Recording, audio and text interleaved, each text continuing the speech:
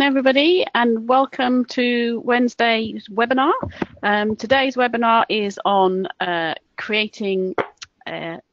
using collaboration to create a smart workspace. I'm your presenter today. My name's Helen Lacey, and Crystal's online too as our moderator, and will be able to ask and answer any questions that may be asked towards the end of the session. So if you have any questions, please feel free to put them into the chat, and we'll address those questions when we get to the end of the webinar. So today, for Wednesday webinar, we're actually going to be talking about smart workspaces in particular, and this specifically relates to the Smart Learning Suite software that lots of teachers around Australia are currently using with their smart boards. So let's just have a little bit of a reminder about the Smart Learning Suite and the software that teachers use with their smart boards. SLS, as we like to call it, consists of Smart Notebook software, which is this lesson creation software I'm delivering this webinar to you in today. It also consists of Smart Lab, which is a gamification, game-based activities that you can create in your lessons. It consists of Smart Response, where you can create formative and summative assessments for you with your students in your class. And most importantly for today, it consists of smart workspaces. And today we're going to talk specifically about smart workspaces and how that gets utilized in the classroom. Before we actually start to address workspaces, I'd like to talk about workspaces replacing AMP and what happens. So historically, the Smart Learning Suite consisted of Smart AMP rather than Workspaces, and AMP had this little logo here. It's been around for several years now, and AMP is being migrated out, and Workspaces is replacing Smart AMP. So what that will mean is, very shortly, any content that you've developed in Smart AMP, you will now need to migrate into the Smart Learning Suite online, and now's the time to actually start that migration. So the big 3 steps that you need to do to make sure that your work gets changed from a Smart AMP workspace and becomes a smart workspace, you need to follow these 3 steps. So the first step is that you need to download any AMP workspace template you have, or a WST file from your Google Drive. And once you've downloaded it from your Google Drive, you need to import the workspace template, the WST file, into SLO, just in the same way that you would do so if you were importing a notebook or PowerPoint. So you open up Smart Learning Suite, you click on the Add button, and you actually import your WST file into Smart Learning Suite online. And then once you've done that, the AMP workspace will be converted automatically into a smart workspace with an activity on each single page. You need to be able to do this before December 11th, and you can export workspaces and open them in Smart AMP first. So you export them down and then open them in Smart AMP, and then you've got them as a template. If you've got any questions around the migration between Smart AMP and Workspaces, please contact us. But hopefully today you will have a clear idea of what the power of Workspaces and why we've moved and migrated into this workspace rather than Smart AMP specifically. So what is Smart Learning Suite Online Workspace, and what are workspace activities? So today's focus is all about workspaces, and knowing that Workspaces is a collaborative activity where students can participate from their devices in the classroom. It's designed to enable either a whole class group collaboration in a digital online space, or a small group collaboration in a digital online space. It is a shared digital space where students can be working together in one canvas at the same time. And today I'm going to show you how that looks and how that might be used in the classroom. And I'll actually be asking you to participate as well. So if you have nearby a device handy, just any internet enabled device, I'd like you to grab it, because we will be asking you to use that shortly to connect and see how Workspaces would work in a real classroom. So this is the vision. Smart Learning Suite comes with all smart boards that have been sold, or some schools actually have licenses for the Smart Learning Suite that they use across other devices as well as smart. So here's the vision, that the teacher would be actually creating the content on their device, on their computer. They have the license to SLSO, and they're using it as a lesson creation tool. They're able to upload that lesson to the cloud, and then from the cloud, the teacher is able to push that lesson to the student devices. The teacher is also able to create a collaborative workspace for students in small groups to be working in the same digital space at the same time. So from the lesson that the teacher has created, the teacher can actually create collaborative digital spaces where groups of students are working in a digital canvas doing the same things at the same time, so actually working together collaboratively. And this is Smart Workspaces, which we're going to talk about today. So we're not going to be covering AMP or Notebook or Response today. Our focus will be on Smart Workspaces. So once you're in Smart Learning Suite online, the teacher can actually create activity slides or presentation slides. An activity page would be a page where the students can participate in the activities and move through the Smart Notebook document at their own pace and do their own activities. A presentation page is where the teacher is in control, and everything that the teacher creates in Smart Learning Suite online is pushed to the student devices. Now, Workspace actually classifies as an activity page. So I'm going to show you today how that's going to work. When you have created a Workspace activity and you've imported it into your Smart Learning Suite online, you are then able to make a collaborative activity and select the number of teams you want working in that workspace. You can manipulate and move students into the workspace that you want them to be in, and then the students can work together at the same time in that digital space. The teacher can view each digital space that the students are working in together. So we're going to show those, how to create those teams today, and real classroom examples of how teachers might have used Workspace in their particular settings. So to do that, the first thing that we need to do to access Smart Workspaces is to go to Smart Learning Suite online and our profile. So what I'm going to do today is I'm going to take myself directly to my Smart Learning Suite profile. Now, if you don't have this, you will need to go to suite.smarttech.com, and then you'll be asked to log in. So once you log in and you put in your password, and you will then have access to your storage, your database of lessons that you've created on your computer that you are uploading to the Smart Learning Suite online to this cloud-based storage. It's very easy to add lessons. You're just going to click on the add button and you're able to upload the files that you actually have. So you can upload Smart Notebook lessons, PDF lessons, and PowerPoint lessons. Once they're uploaded into your cloud storage, you have a profile page that looks like this, and you can actually rearrange your profile page if you choose to have a different kind of look where you're listed with just the titles, or if you want a visual prompt, you can see the first page of your notebook just to have that visual prompt. You can sort them by date, and you can search for them as your library gets big.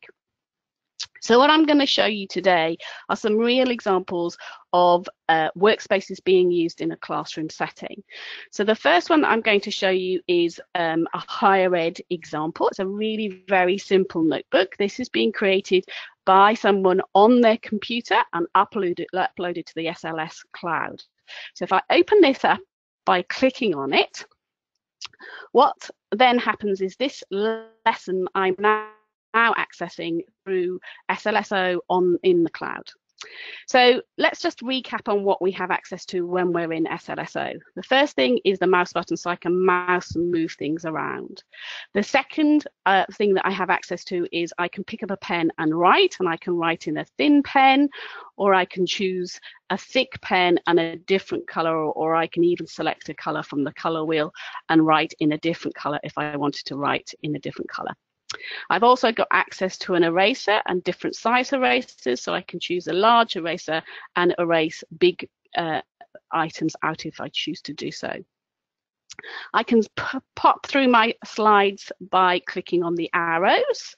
And if I want to have that visual cue of how many slides I've got, I just need to click on the number, and then I'm given the visual clue of how many slides I've actually got in the smart notebook that I'd created and then uploaded to SLSO. So it's very familiar. Everything I've created within Smart Notebook is now appearing in SLSO.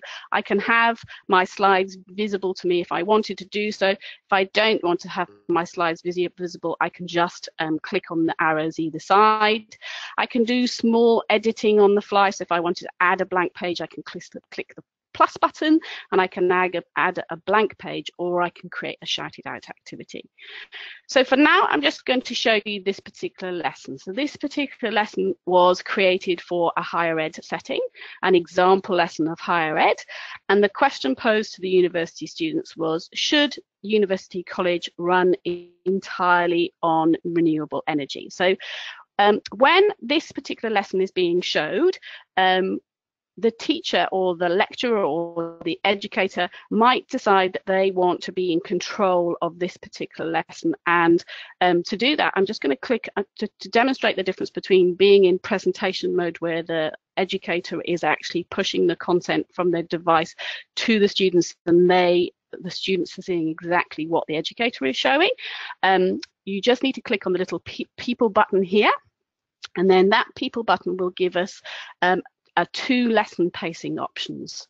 The first lesson pacing option is that I can be in teacher mode, where all the content I'm actually showing is being pushed to the student devices. So I'm going to actually ask you to hop in and see this, and I can see that Linda has already joined. So what you actually need to do that is you need to go to hellosmart.com, as it says on the board just here. And once you've gone to hellosmart.com, you will then need to put in the teacher code, which is 1932.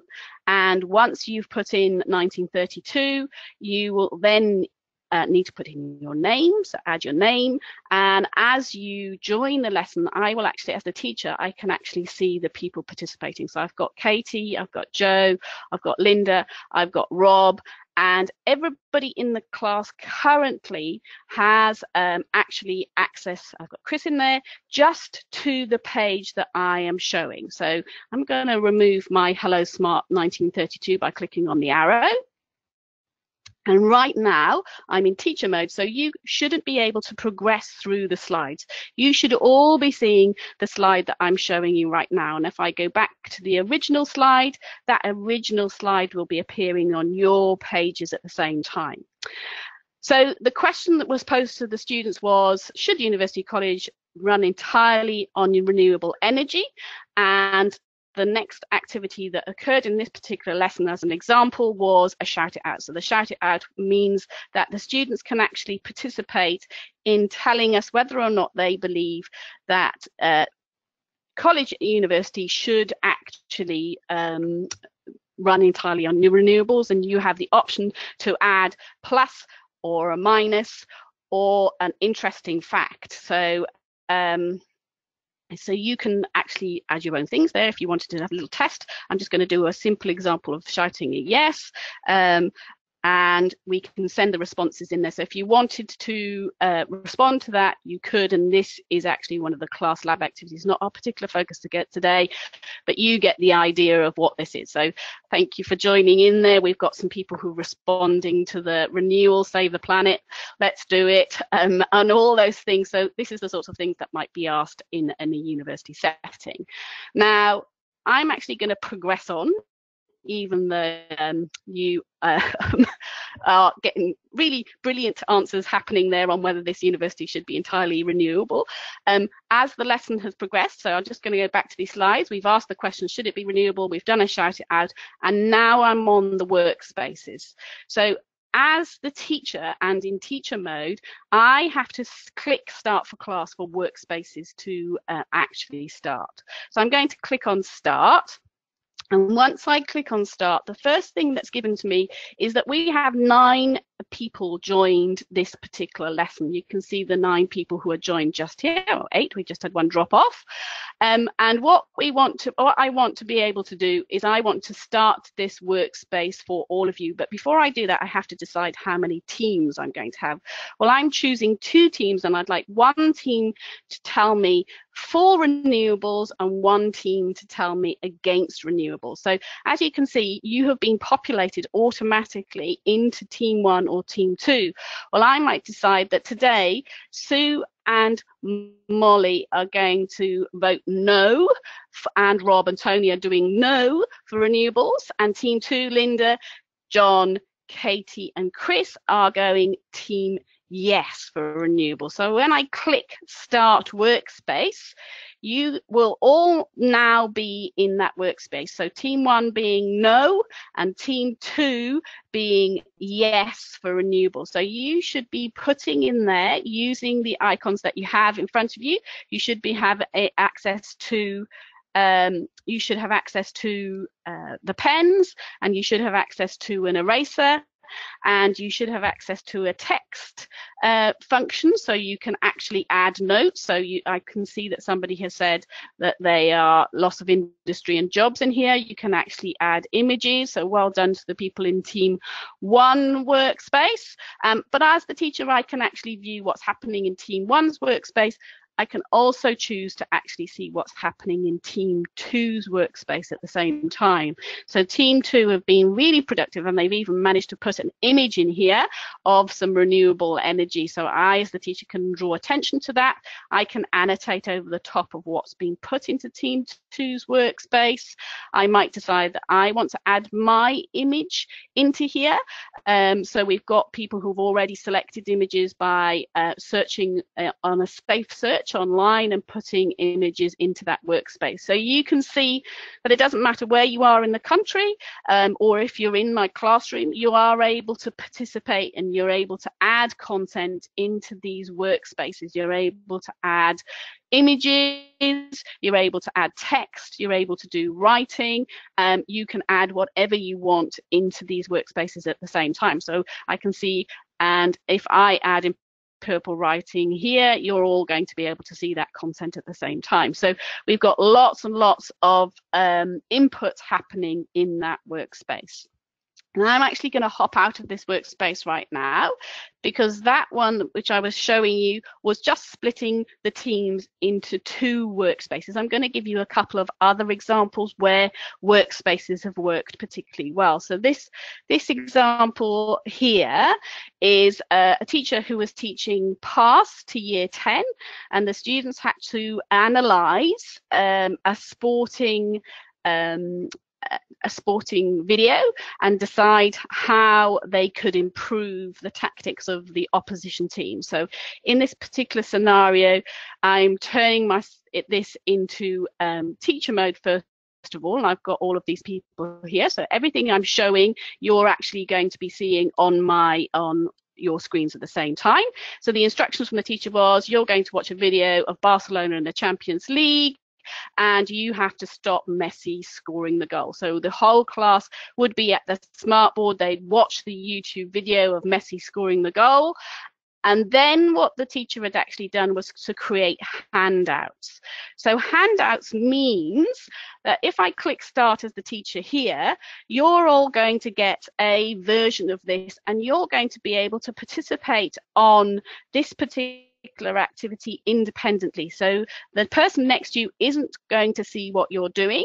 The teacher is actually allowing you to pick up your pens and decide how you were going to stop Messi from scoring this goal using a handout space. Now, if the teacher wanted to, the teacher could turn this into student mode. And if I turn this into student mode, you're going to get a little message that says you can now go on to any page you choose. So you might have several pages that you need to analyze as a handout on how you're going to stop Messi scoring that particular goal. And as the students have progressed through this and they've done their sport analysis and they've had their ideas and their tactics on how they're going to stop Messi scoring the goal, I then might draw everybody back into teacher mode. And when I've gone back to teacher mode, the whole class is now seeing the same workspace that I'm on. And in this instance, this workspace was set up by the teacher to put people into teams of 4. So they've carried out their handouts. And what we're going to ask you to do in this particular scenario is you're going to have to take some tactical messages, work as teams. So you might be working as tables, and you're going to have to take some tactical messages to the team against Barcelona. So we might then want the teams to actually be, and I'm going to see if I can get this workspace happening here. I think because I've set it up before, unfortunately the workspace isn't set up, but it could be that I'm then organizing my class according to the table they're sitting on, so that they have to work collaboratively together to choose 3 messages that they want to take to Barcelona on how they can stop Messi scoring the goal in the future. So you get the idea of what you can do, and you can even get to the point where you're moving objects around on the page, and this particular team scenario is set up according to tables in the physical classroom next to one another. So that's another example of workspaces. The third workspace that I'm going to create is slightly different. So some of you may have seen this particular lesson previously. This was a lesson that we've covered in another webinar on how primary school students learn how to be safe digital citizens online. So this lesson was created in collaboration with Dr. Bromstucky, who talks about gamification. And we've delivered this lesson as a team in the Smart Team ANZ several times. And this lesson is really great in Smart Learning Suite Online, where the students can actually progress through at their own pace. So we turn it into student mode, and the students can actually carry on with the lesson independently. They can choose sections of the lesson. They can go back to the home page and refer back to it when they want to. So the students can actually progress on and participate in these activities using the Smart Learning Suite Online scenario. So the whole idea of this particular lesson was the students were learning how to be safe digital citizens. They had to learn how to be to get 100 points. When they got 100 points, I'm going to turn it back into teacher mode so you're all seeing what I'm seeing. When they got 100 points, they could create a digital avatar, and this was the home page, and they could progress on at their own pace and choose which activities they wanted to do by clicking on these squares, and it would take them to an alternate page to do activities. Now, as we've done this lesson several times and the students actually created a superhero, one of the things I'm actually going to show you was at the end of the lesson, we've been asking the students to identify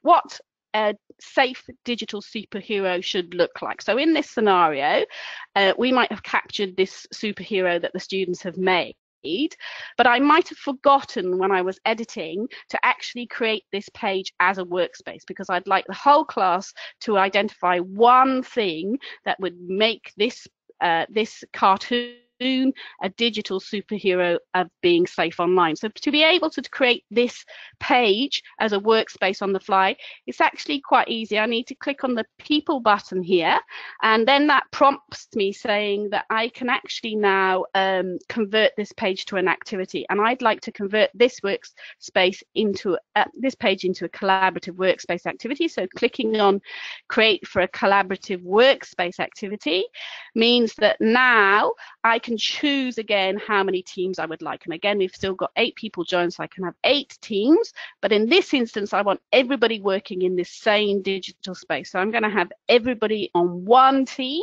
and I'm inviting you guys to put into this workspace how you think you should behave if you are a safe digital citizen. So maybe somebody is going to write that you shouldn't give out your passwords, or you can add right now anything that you think that would make a safe digital superhero. So please add your contributions. You should all be able to add and write in there now. You should be able to text, add some text. You might put an image of anything else, but you can contribute your information into this workspace, and as a class you're asking all the students to work in this digital space at the same time. Now, this was a really interesting exercise that we actually did with students, and why this was particularly interesting was this was really the first time that the students had actually worked collaboratively in the same digital space. And as you can imagine, it was really exciting for some of them, and quite a lot of students realized they could do this pretty quickly and rub out some content that somebody else had written. So this was opened up a really good and interesting discussion about how to behave appropriately when you are in a digital space, and whether or not you should be deleting or removing information without somebody's permission, and how you discuss that. So this was, it's interesting, and it's really great fun to have the whole class in that workspace, which you can do in Workspaces too. Okay, kind words, awesome. Now I'm going to go back to the home page. And I'm actually going to show you the last example of how to create a workspace. This particular lesson was created by the lovely Nerida at Integrate AV, and she presented it at our Inspire Greatness conference. And again, this whole lesson was delivered using Smart Learning Suite Online. So Nerida had uploaded this lesson to the cloud, and then she was pushing this lesson to the student devices. So she actually had some of the slides that she wanted to show to the whole class, so she was in control, and some of the slides the students could actually participate at their own speed. So she asked the students what did they know about the Nobel Prize. She did a little assessment on what they did know, and she gave them some information about women in science and who has won the Nobel Peace Prize, and she talked to them about the information behind it, understanding the science behind these. And what Nerida then did was you could choose to go and find out more information about the Nobel Prize in Chemistry or Physics or women's contribution to science by clicking on this.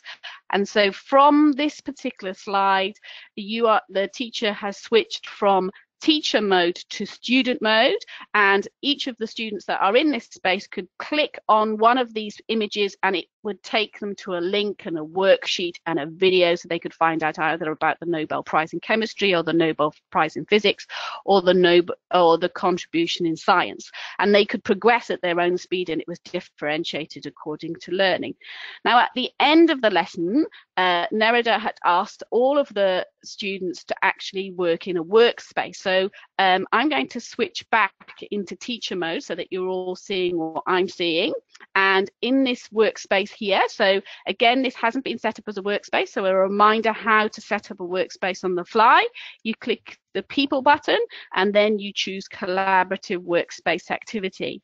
And what Nerida allowed the students to do here was to work in small groups, small teams. So they actually had teams of 4, where the students could actually research for other women in science. And so each team would choose, find out a particular woman in science that they knew about, and they would add their content into that workspace about that woman in science. And then as a whole class at the end of this, they could see what information they could in a short period of time. Now, remembering that this probably requires people to actually add an image in here. You can add images from your phone, but you can also Ada Lovelace. That you can also look on the internet for images, and we might be talking about the famous coder Ada Lovelace as an example, and we can add that famous female scientist into this space. So we've got Marie Curie here. Team 2 have been not so productive yet, so they haven't got a famous female scientist, but you can see I've got the same title and the same logo in every workspace, but I've left it up to you guys to put in a famous scientist that you might decide that you want to put into that particular workspace. So this is where we've got 4 teams working collaboratively, all in the same place. Excellent, some lovely work there from the team 4 workspace team, and they're adding images as well as being able to add text and to write notes at the same time. So as you can see, you guys may not have used Workspaces before, but you've already collaboratingly brilliantly in this workspace, and you can see that the mode I'm in as a teacher, I can actually decide who I want into my workspaces, and I can really see that I can have full control over what my students are doing, and I might want to draw attention to the students in my class on somebody who's doing a really awesome job or working collaboratively and has an excellent idea of how workspaces are run.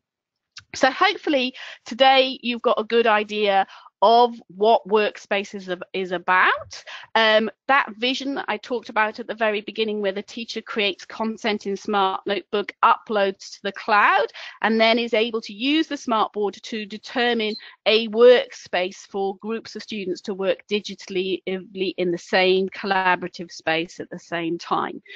If you would like some more slow-paced videos about Smart Working Space, we have some YouTube content, and we'll make sure that you have access to these links after the webinar. And you can actually see the 3 videos that we have put up so far, and there will be more videos to follow on Workspaces and how you add content and how you create flow in your lessons using Workspaces. So hopefully that's been useful for everybody today. I'm just wondering if there were any questions out there in the chat, Crystal. Hi Helen, I've got 2 questions here. First question from Linda, how do you upload your lessons into SLSO? Okay, awesome. So just going back to the home page here, this button, once you've logged into the suite.smartdeck.com and you've put in your email address and you've logged in, this big button here allows us to upload any files that we want into SLSO, and they can be notebook files, PDF files, or PowerPoint files. And as soon as you navigate to where they are on your machine, they will upload and then exist in the Smart Learning Suite cloud. Okay. Fantastic. Michael would also like to know, can you run SLSO lessons directly from the smartboard without having to plug in a laptop? Absolutely. So our brand new smartboards that have the inbuilt computer will allow you to actually run your entire lesson without having to plug in any device. So you can log into your SLSO on the new smartboards, so the 6000 series MX and the 7000 series smartboards that have the inbuilt computers, and you will be able to deliver your entire lesson straight from the board. So you don't even need to plug in a computer or take your computer with you. So if you're a casual teacher, it's really great. You can log into your profile and deliver your lessons and deliver Workspaces directly from those boards. Okay, any other questions? That's it for today. Thanks, Helen. Great, thanks everybody, and look forward to seeing you next week. Thank you.